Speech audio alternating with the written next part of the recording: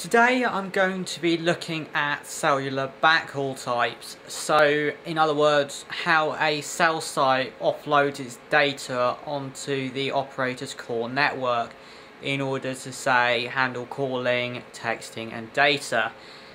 Now these can broadly be split into two categories: wireless and fixed line. And these two categories can be further subdivided again. So wireless backhaul can be kind of split into off-air backhaul, such as microwave, and on-air, where the mast kind of almost uses, say, 4G to connect to another mast. Then there's fixed line connectivity, where the mast will use an underground cable. And this is split into basically fibre-based and copper-based. And obviously the fibre-based technologies offer higher speeds.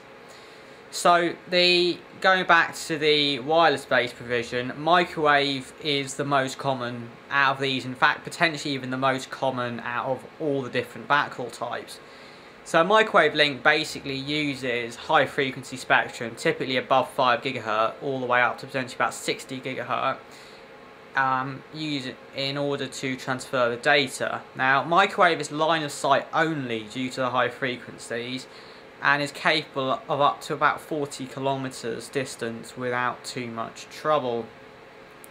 Data speeds for a single link vary between about 10 megabit per second and 1 gigabit, although the links can frequently be duplexed to provide, say, up to 2 gigabit per second each way. So more than fast enough for sort of your fairly average site, I would say. I mean, that's certainly fast enough for a sort of 1800 megahertz 4G site, and even more so for an 800 megahertz 4G site. The trouble with microwave, and the reason it's usually associated with slow sites, is that in rural areas you don't just have one microwave site, say, connecting to a tower with fibre on it.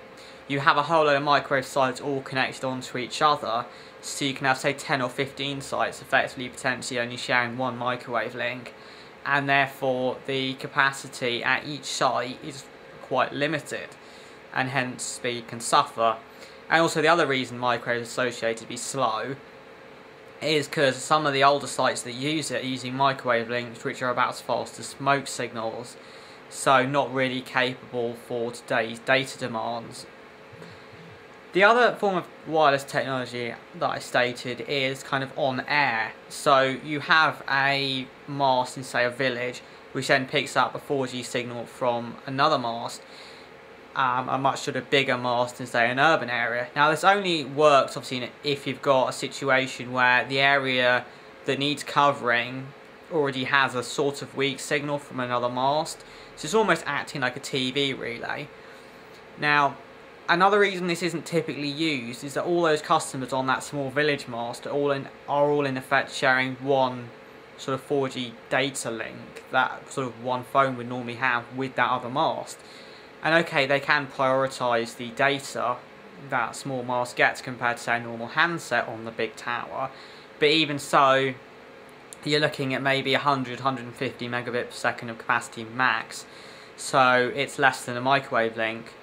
But of course, the lower frequency that the 4G uses compared to the microwave link means it doesn't have to necessarily be line of sight, which is the other reason that this sort of on-air method has been trialled by EE.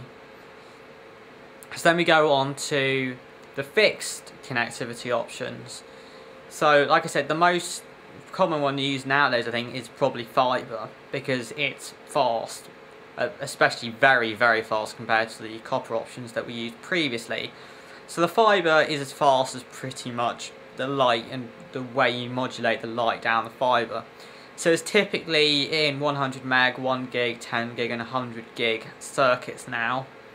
As far as I know, most masts, or certainly masts that are being fibre now, are typically on 1 gigabit minimum, but some are getting 10 gig, especially the big sites that potentially have a load of microwave ones all connected onto them as well.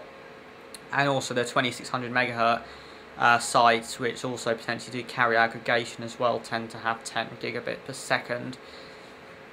So fibre is definitely kind of the way forward, and the providers are fibring up more masts because if nothing else it provides future proofing. because the microwave links, okay, can do 2 gigabit per second, which in many cases is more than fast enough for today, but as data use rises, then potentially that microwave link might not be quite adequate. And I guess the final option that I stated was copper fixed line, and the speeds of this again depend on what specific variant they use, but typically it's T1 or E1 circuits. A T1 circuit provides up to 1.5 megabit per second, and an E1 is just over 2 megabits per second.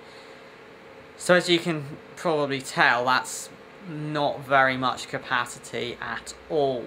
So if you think the latest generation of 3G tech can do, in theory, 42 megabit per second over DCH's DPA, so that's more than 20 times what an E1 carrier can use. So you'll generally only find E1 or T1 on quite old 2G sites that are in sort of towns, but again, they're very rapidly being migrated onto fibre lines, or in some cases high-speed microwave, because the E1 and T1 circuits just aren't capable nowadays.